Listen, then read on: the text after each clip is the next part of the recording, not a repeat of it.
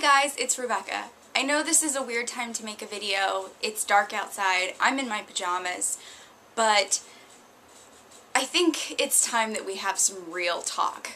I think that there's a point of view on something that really needs to get out there because it's a point of view that's not really heard because there's a stigma attached to it. In light of Robin Williams' death, I thought that I would discuss the thoughts on suicide from someone who has attempted suicide, from someone who has been there. I, myself, have battled with mental illness for most of my life. I'm currently diagnosed with bipolar 2, and I take a number of medications to treat it. There's only been one suicide attempt that sent me to the hospital, and that was when I was in 9th grade. But before then and after then, there have been other attempts that weren't as serious. Suicide is seen as a taboo, of course. Many people judge it. Many people look down upon it. Many people say, how could they do that to their family? Or, don't they know it's a sin? Or, what a selfish act. All of these people, although coming from their own backgrounds and their own point of views, these people are wrong. Choosing to commit suicide is probably one of the most horrific decisions a person could ever make. It tears at your soul.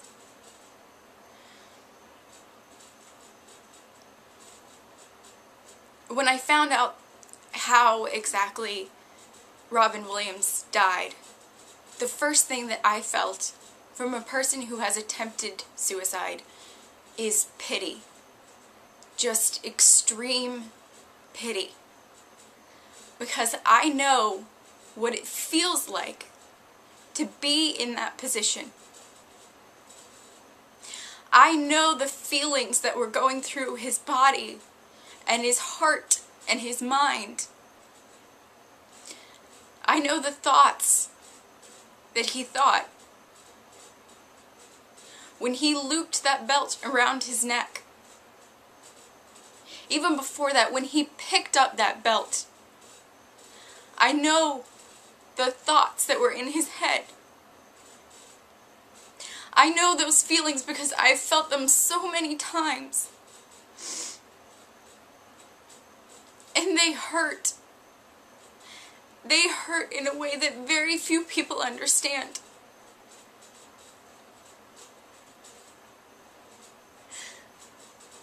The fact that he probably looked at that belt in his hands and saw an answer, saw some kind of relief from all of the pain and sorrow and anguish that he's been carrying around for God knows how many years.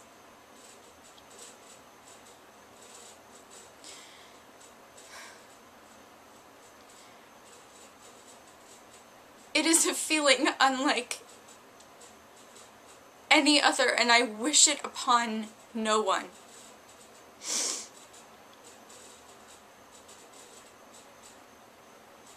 The feeling that you feel when you want to commit suicide is something of, it's coming from a place of such pain, such extreme pain, to think that death by your own hands is the only answer. that death that ending your life is the only relief that you can get. That nothing else and no one else has the answer. Only ending your life does. People say that suicide is a selfish action. Coming from someone who's experienced the feeling of wanting to commit suicide, I actually call it screwed up logic or fucked up logic. When you are very sick, your logic is messed up. And one of the ways that this logic gets fucked up is you start to believe that your friends and your family and your loved ones are going to be better off without you. You start to apply logic to something that is illogical. For example, one of my things that I battle is that I currently cost my mom money. She has to pay for my doctors and my medication and my place to live and my expenses. And one of the things that my fucked up logic uses is that, hey Rebecca, if you killed yourself, you wouldn't be a financial burden on your mom anymore. Your mom already goes through so much.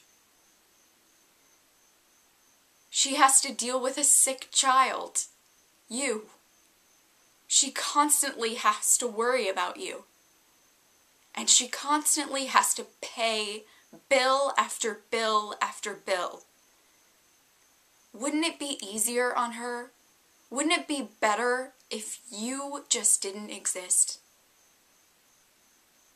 If you died, she would just have one last payment, a funeral, and then she would be done with you. Isn't it nice? Wouldn't it be nice for your mother if you just got rid of yourself? That's the kind of logic that I call fucked up logic that happens when you're really sick. You think that people around you will be better off without you. You can even see in some ways that people commit suicide. I know someone that committed suicide by shooting themselves in the head. And they shot themselves in the bathtub. Because she, in her fucked up logic, thought that the bathroom was going to be the easiest room to clean up. In the bedroom or any other room, it would get on carpet or on furniture. But in the bathroom, it's tiled. And it can be scrubbed away.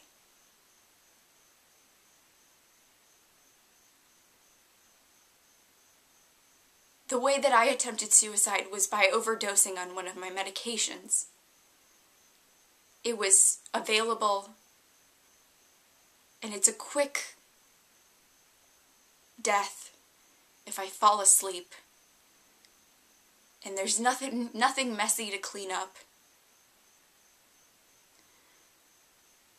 But I use this fucked up logic as to my advantage in some situations. For example, when I have those suicidal thoughts pop into my head, and trust me, when you have a mental illness, they never go away. They're constantly there. When I'm at those deepest, darkest moments, I remind myself that I don't want my mom finding my body. when I lived off somewhere, I didn't have a day-to-day thing that I had to do, so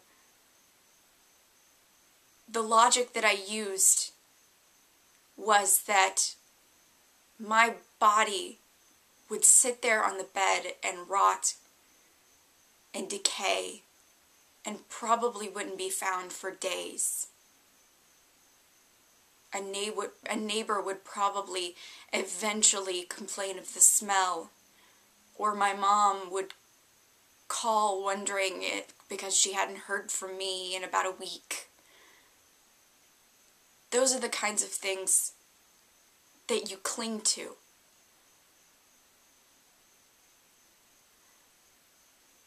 Like I said, suicide is a taboo topic, and it has such stigma attached to it due to the things that lead to suicide, mainly mental illness.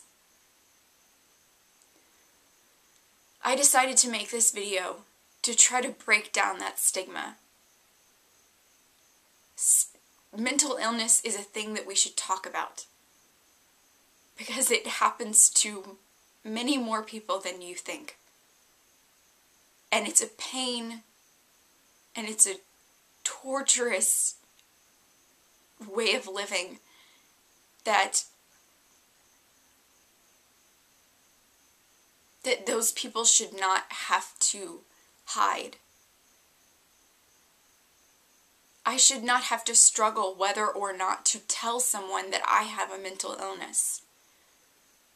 If I had a physical disability, I wouldn't struggle as to whether or not to tell them I had multiple sclerosis or something like that. But I have to worry whether someone is going to judge me because of an illness that I have, because of a disability that I have. It's recognized by the federal government as a disability. I can't help the way that my brain was made to work. I can take the right medication, and I can go to doctors, and I can go to therapy, and I can work every day to make sure that I have it under control as best of my ability. But mental illness is a real thing. And people that commit suicide should never be judged, should never be looked down upon. You should only think of them with pity. Pity their family who just lost a loved one. And pity the pain that they went through. Pity that last moment that they had on earth.